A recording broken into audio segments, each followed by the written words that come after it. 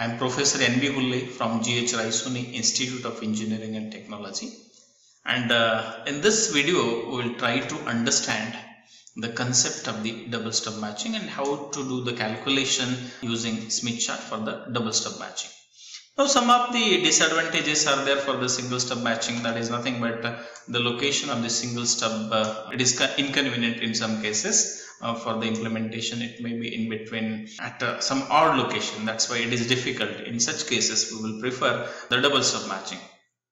In case of the double stub matching, this distance is nothing but the location of this is first stub always, and the location of the first stub from the load, and the distance between the two stubs, that is important. And while calculating the distance between the two stubs, always we are taking the stub number 2 as a reference, because at this stub number 2 we have the load admittance as 1 plus JB something. That's why this portion of the transmission line remains matched, and that is this portion of the transmission line remains unmatched. That's why the reference is always the stub number 2 in this particular examples. Now here in case this is I will start with one actual example here. In this case, the transmission line is terminated by this load admittance. Here I have taken the load admittance to avoid the conversion of the load impedance to the load admittance. This is 0.4 and its acceptance is 1.2. And spacing between the two stubs is lambda by 4. This is some tricky, and the first stub is located at the load itself. In this case, the two circles are important. That is, one circle is that is nothing but R is equal to one circle where the stub number 1 is going to lie. The other is the circle number 2 where the stub number 2 is going to lie. In this case, what is the distance between the two stubs? In this case, distance between the two stubs is lambda by 4. Right. Now here, as far as this transmission line is concerned, this is the load.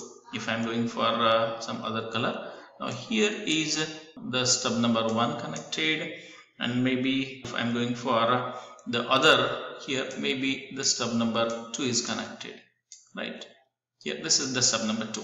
The stub number 2 will lie on this particular circle, or will be plotted on this particular circle, and the stub number 1 will be available on this particular circle depending on the given values of the impedance or admittance. This distance is given to us. This distance is given to us, and that distance is lambda by 4.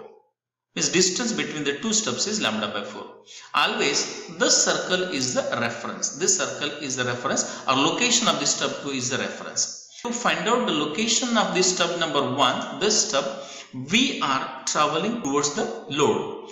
The location of the stub number 1 is taken from the reference stub, which is stub number 2, and this distance is lambda by 4. Means we are traveling towards, from this particular point, we are traveling towards the load, that is nothing but in anti-clockwise direction.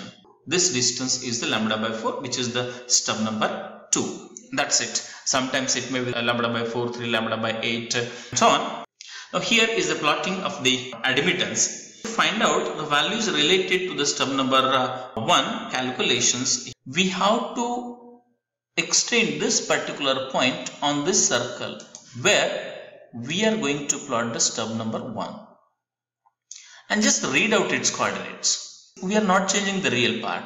We are changing only the imaginary part. Means something like this. Given admittance is 0.4 minus J 1.2. If we are plotting on the circle number 2, that is we are calculating the length of the stub number 2. We are finding its values.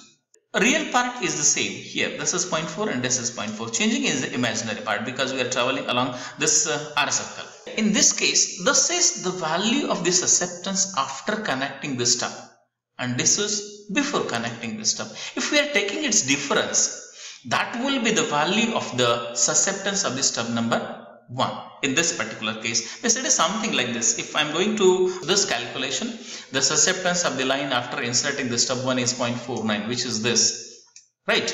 And then so susceptance of the stub 1 will be this final value minus the initial value.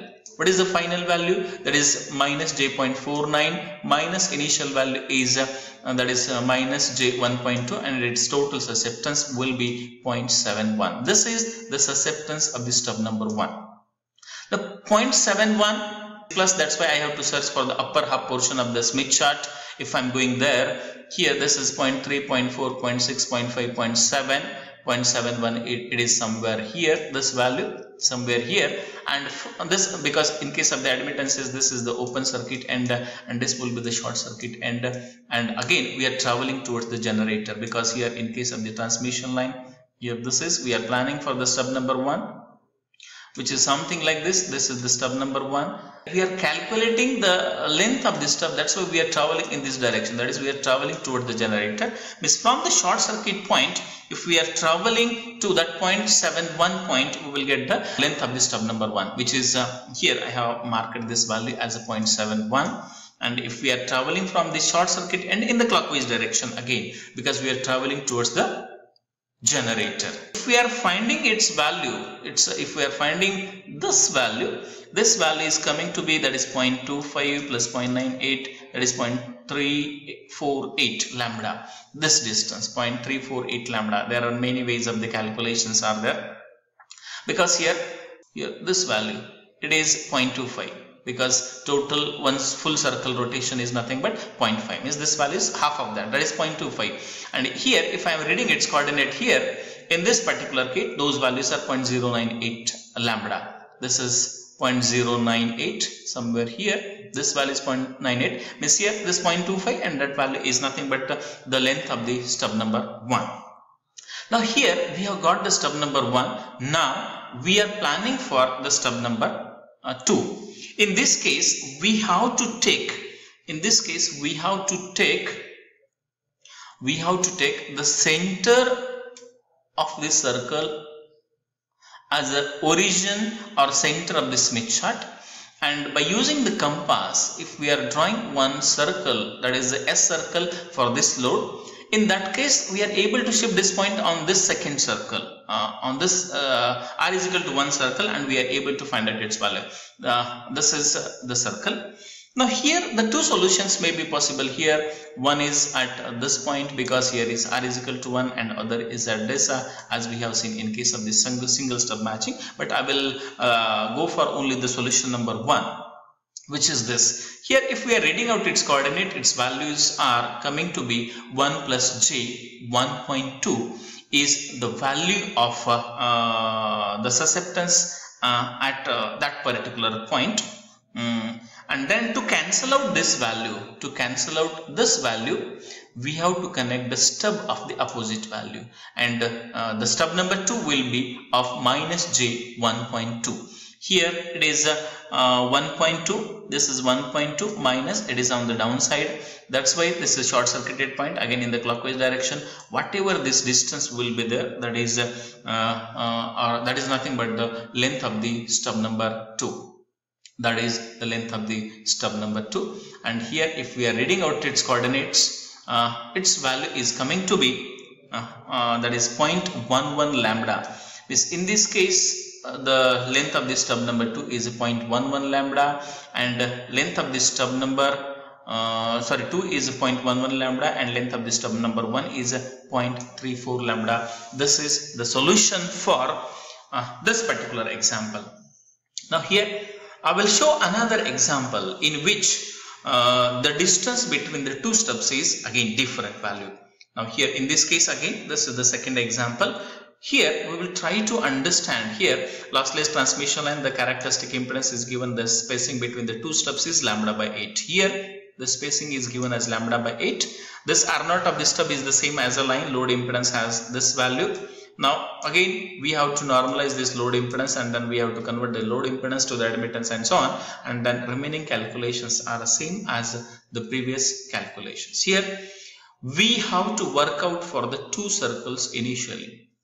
That is, first is R is equal to 1 circle, and the second is the circle for the stub number 1. This R is equal to 1 circle is always for the stub number 2. And the distance between the two stubs in this particular case is given as it is lambda by 8. That is lambda by 8. Now here in this case again we have to travel. Here again I will go here. The reference is the stub number 2. The reference is the stub number 2. To find out this distance, which is lambda by 8 here, we have to, this is the location of the stub number 1. We have to travel towards the load. We have to travel towards the load. Is from this particular point we will travel the distance of lambda by 8, and we will draw one line here, and we will draw the circle here, and that circle is nothing but on which the stub number 1 is going to, we are going to locate. Means here this distance is lambda by 8. Lambda by 8 is the distance between the two stubs here. This is again circle. Now here we are plotting, that is 1 plus J1 is the given value of the load impedance. We will convert this load impedance to its admittance. Its admittance is 0.5 minus J 0.5. Now here, what is the next step? In this case, in this particular case, what we will do, we will transfer this particular point on this circle. That is R is equal to this stub number 1, or this circle on which we are going to locate the stub number 1. Now here, and we will read out its coordinates. Its coordinates are 0.5 minus J 0.11. And here, as I discussed in the previous example, difference between the two susceptance will be the net susceptance of this stub, which is nothing but the stub number 1. Here in this case, the susceptance of the line after inserting the stub number 1 is 0.11. That's why the difference is, that is this 0.11, that is minus J, and minus this initial value, which is nothing but 0.61. 0.61 is the length or susceptance of the stub 1. To have that much susceptance, we have to connect the stub of the opposite value, which is minus J 0.61. Minus J 0.61, which is we have to connect the stub which is the minus something, and here this will be we need the stub of the plus 0.61 here. Sorry for the correction. This is 0.61, which is the plus value. That's why this will be the length of the stub number 1. And here, if I am going for that calculation, the length of the stub number 1 will be, that is 0.337 lambda. And similarly, we will take the center here as the center of the Smith chart, and we will draw the circle here, something like this, and we will shift this point here somewhere, and then we will read out its coordinate. Its coordinates are 1 plus J 0.7, and to cancel out that 0.7 value, we have to connect the stub of the opposite, that is minus J 0.7, and here this will be the length of the short circuited stub, which is the stub number 2, which is 0.152 lambda. Means here final solution will be something like this. Here is the length of the stub number 1, and this will be the length of the stub number 2. This is